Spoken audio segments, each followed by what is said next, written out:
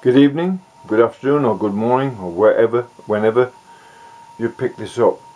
My name's Graham Gordon Thomas and I'm bringing to you insights to a secret that the elite would rather you did not know. Evolutionary theory, although some people may be offended by the word evolution and say evolution doesn't exist, evolutionary theory, all it is a means of examining the economics of politics and see what the consequences are into the future. If politics is recessive, even though they say we are progressing, they're progressing in an agenda. But whether it is progressing actually in a positive and a practical sense, you then have to look at the basic results, what's happening to the poorest of people and pensioners and those things. At that level, the only way to measure the success of a politics, of policy, and economic policy is what is happening at a street level, not what you read in the paper, not what is announced by politicians or celebrities or anyone else. It's what you can see for yourself and know for yourself by how many people are living on the streets, how many people are having difficulty finding work, how many people in jail. All those sorts of things tell you whether an economic policy and general policy is progressively worse or progressively better. You have to ask yourself and know that what's happening in the world with AI, artificial intelligence and robots and all that is very much on the mind of those the elite end of the political and economic decision making, which may not be in the country that you live in. They could be, we could speculate where they are or there, but each country and each political system, especially in the West, will have people planted amongst it in the bureaucracy or in politics that are directly and intrinsically involved in the elite, who are behind the scenes creating a fiat system and being involved. And it's not actually, they're not forcing people to do anything, but they do mislead people by the way they explain policy or the benefits of it.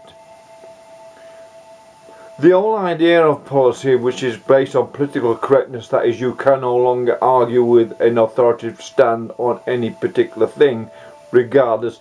Nothing is actually ever scientifically analysed and explained and rationalised into an economic paradigm, so it makes sense to the average person in a way that they can see that how it will really affect their children into the future. The important thing of that is you have to ask yourself, what is the most important capital investment any individual can possibly make?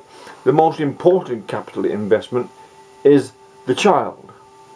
How you nurture that child, the example you give it, how you feed it, how you teach it about food and its manners, how you give it discipline to go to bed at the right time and learn and read or whatever, will denote that's the quality capital. That's the quality capital outcome. When your kid turns out a decent human being and is a law abiding and goes through life being productive for their own benefit, that's the greatest capital. And they're healthy and happy, that's the greatest capital gain you can get for yourself. The wealth gain you may get, you may become a millionaire, but if your kids turn out to be junkies and failures and sick or criminals, that is a failure of your genetic capital, which is more important. And it's also a very spiritual thing to pass on your genes to your offspring and they gain positively in the world, is also a spiritual endeavour. It is actually the role of your spirit. A spirit is in your genes, a spirit of life. What is going to happen though with AI? Because AI now has given birth to its own children that can create its own program, that can develop itself and probably answer all the questions you want to know about everything just by asking it. And robots are getting so advanced now that what they will do is replace the need for human resource or people to do lots of menial tasks, driving cars, driving trucks. Everything almost will be able to be what's manual, and which means bureaucratic tasks as well, administration, etc. Most of it will be able to be done through AI, artificial intelligence, and robots. That means that the powers that be will work this out a long time ago. This is not new. This has been worked out since the 1950s. They've just forgot to be telling everyone. But some of us were in the 50s and we listened very carefully to what they were saying, what was going to happen. Now we've caught up with them and worked out what they're doing. They know by the system of diminishing returns that have been in place. They assume that humans then will have been, by denying them the right to question through political correctness, having that as a force within society to make people afraid of questioning the authority. If you continue that through 3 generations, you get to the state of mind amongst the culture that no one even knows to question any authority anymore, which we are at that stage within certain political systems at the moment. If you take that to 6 generations, the self-will of the people is diminished to it doesn't hardly exist anymore. You can do the same breeding technique with cats. You can breed a new species of cat, or a new breed of cat, sorry, not a new species but a new breed of cat, from certain mixing cats with certain behaviours or colours. Within 3 generations you have a format, you've reformatted a type. By the time you get to 6 generations you've ascertained a permanent effect and got a new breed of cat. Well, that is exactly what they're doing with humans with political correctness. That is the secret they don't want you to know. And if you can do a projection, it's not difficult to see. If you don't need labour anymore, and it's too expensive to keep, it's too expensive to keep when you get sick and old and stuff like that.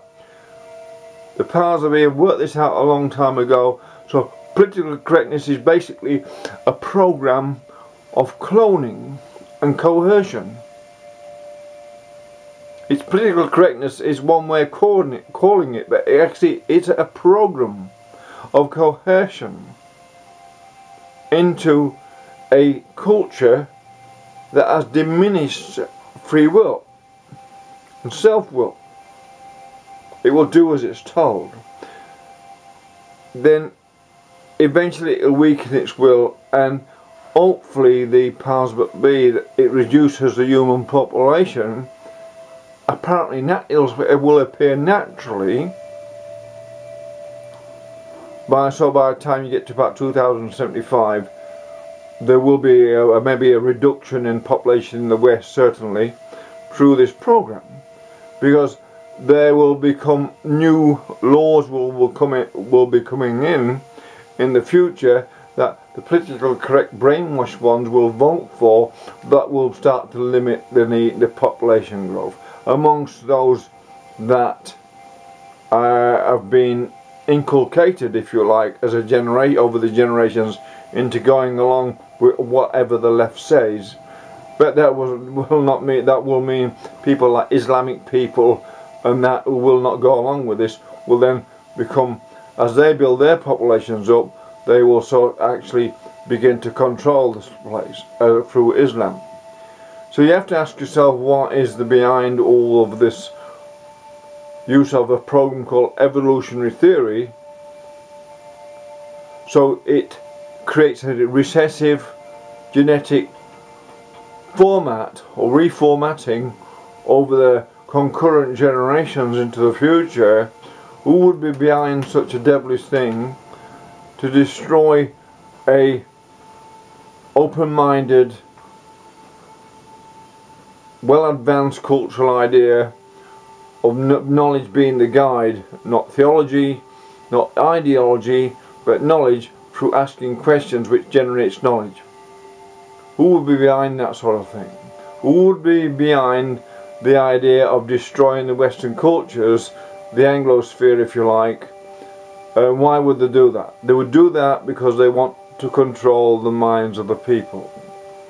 By attacking the idea of all white men are all stupid.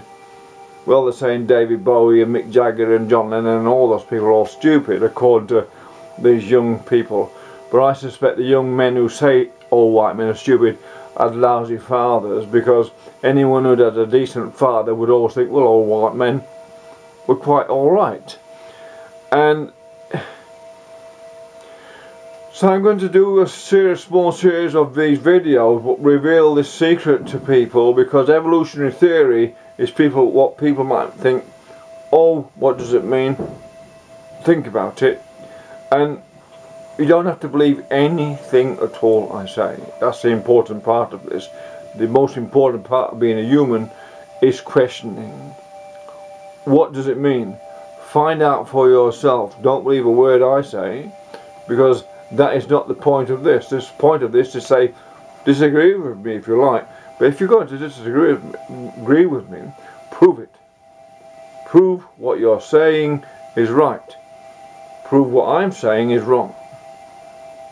Show me I'm wrong. I'd be happy to see where I'm wrong, but would be joyful in my heart to find out I was wrong. But so far, I've been reasonably accurate for quite a number of decades now in being able to understand what the results of policies has been, so now I can come out and say, well, I sort of have some insight to what's going on, and I want to bring this to the people so they can decide for themselves, because that's how democracy should be.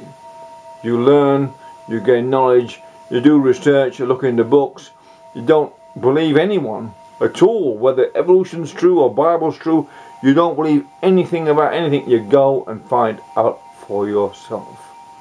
That is what being a human being is. Not being controlled by anyone else, government, priest, or anyone, wife, husband. A human being is an independent, individual entity with their own purpose of surviving within a peaceful system, a humane system. Anyway, my name's Graham Gordon Thomas, revealing to the world what the real secret is beyond aliens and all that other stuff. This is the real secret. All the other stuff I suspect is a distraction. Thank you. Good night.